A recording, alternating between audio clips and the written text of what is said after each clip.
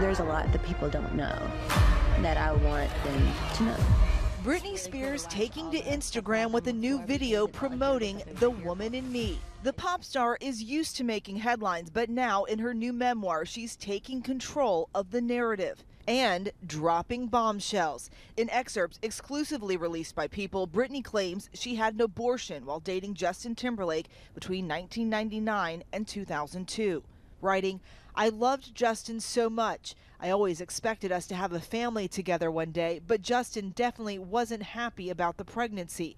He said we weren't ready to have a baby in our lives, that we were way too young.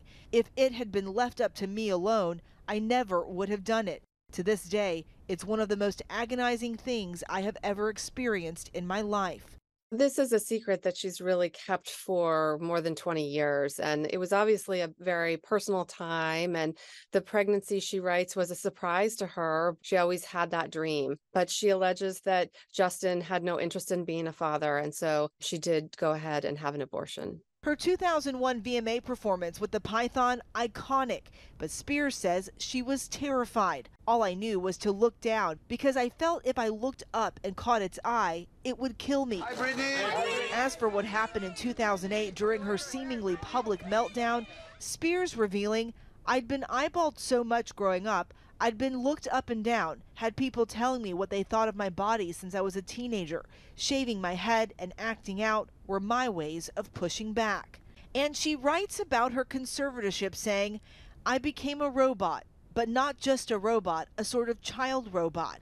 The conservatorship stripped me of my womanhood, made me into a child. 13 years went by with me feeling like a shadow of myself. I think back now on my father and his associates having control over my body and my money for that long, and it makes me feel sick." One of the things that she did tell us is that she still loves her family. I think she hopes that there will be some time for healing and repairing those relationships. Watch breaking news on YouTube. Subscribe to ABC7 Chicago Eyewitness News.